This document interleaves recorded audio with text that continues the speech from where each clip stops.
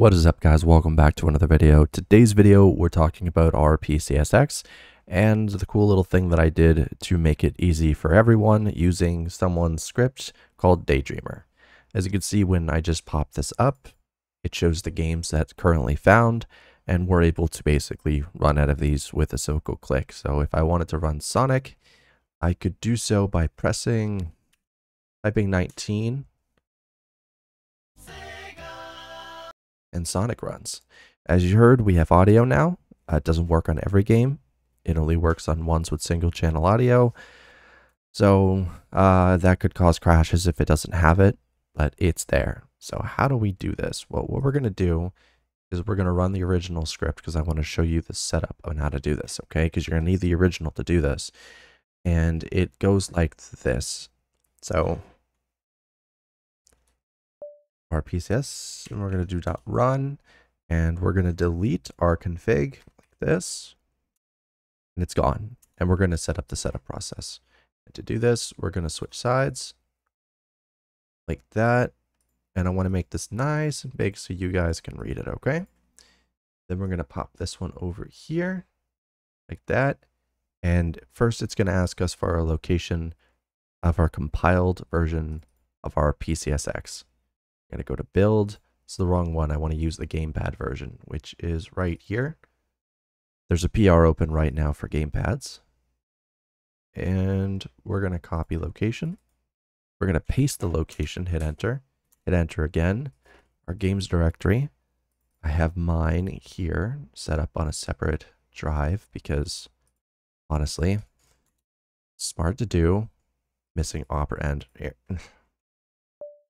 Do that right. You're going to hit no to this because it doesn't need to be done anymore. And we're going to hit enter. We're going to select our firmwares.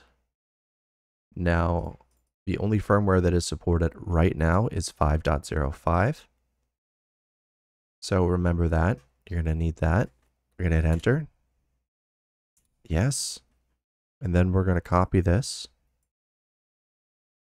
And we're going to hit paste. Yes, I am sure. Done. Now, what I did to get here. Well, first thing I had to do was to convert this into a binary.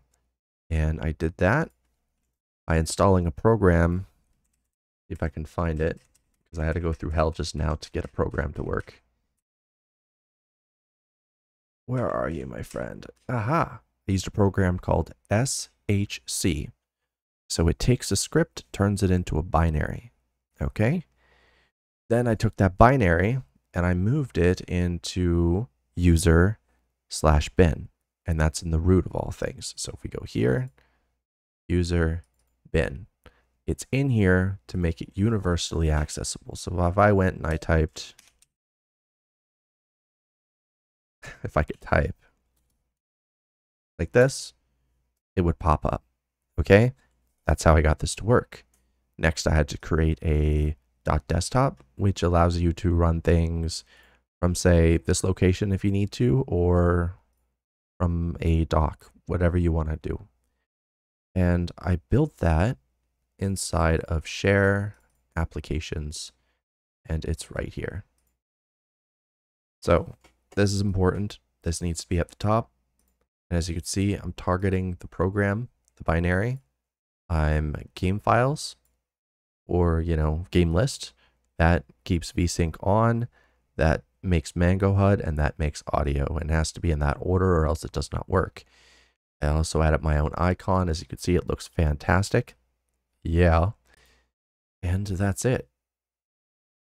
All of this will be in the description below on how to do this, okay? So, once all of that's done, there's also an alternative path you can put the .bin, by the way, and I need to say this because there's a lot of Linux enthusiasts out there that will shit the bed if I don't. So it can also be placed in here. So let's run a game. And it's going to have to be Sonic Mania because that is currently the only one that tends to run perfectly. And again, 19. It's going to boot up. We have audio.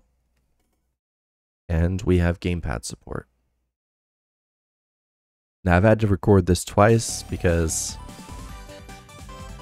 I was using an outdated version of OBS that didn't have 24-bit PCM audio, so I couldn't edit this and render this, because if I did, there'd be no audio, because Resolve is very, how do I say this, pay to win. So we are using a gamepad. I'm using my PS5 controller. PS4 does work, of course. Xbox works, all of them, including with Bluetooth. Okay. We're running at a solid 60 FPS, and I have my GPU settings cranked for recording. So this should look crystal clear, 1440p. Oh yeah, I love this song.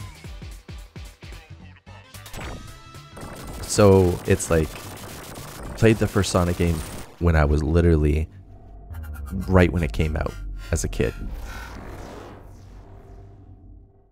And now here we are again, Sonic Mania, and it's just like when I was a kid, except for this crap, whatever they're doing here. So you can hear audio.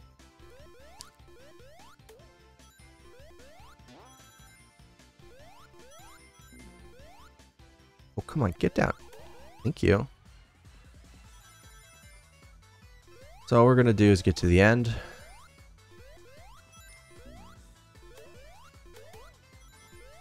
If Tails could ever stop dying. And there's another game that now boots up, by the way. We're not going to get that little swirly thing. And the other game that boots up is now Dead Cells.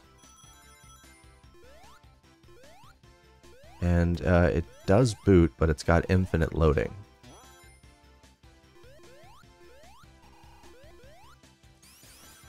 Let's go this way. Oh, check that out.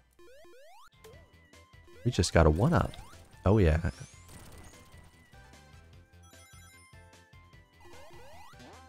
Whoa, what was that? Another 1-up. Get out of here before that whacks me in the head. Go down, up, through there. And we are almost to the end.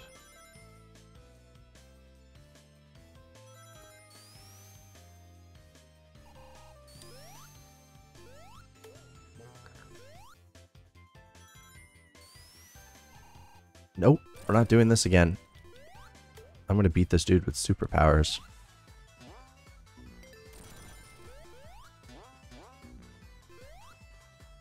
Oh, that is the first time it's ever frozen. Okay.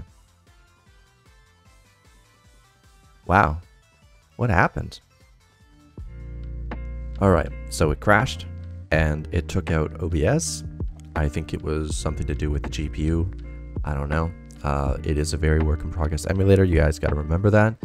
But thank you for watching the video. Don't forget to check the links in the description below. You'll find the script. You'll find how to turn it into a binary, how to turn it into a .desktop, and get everything running like I did.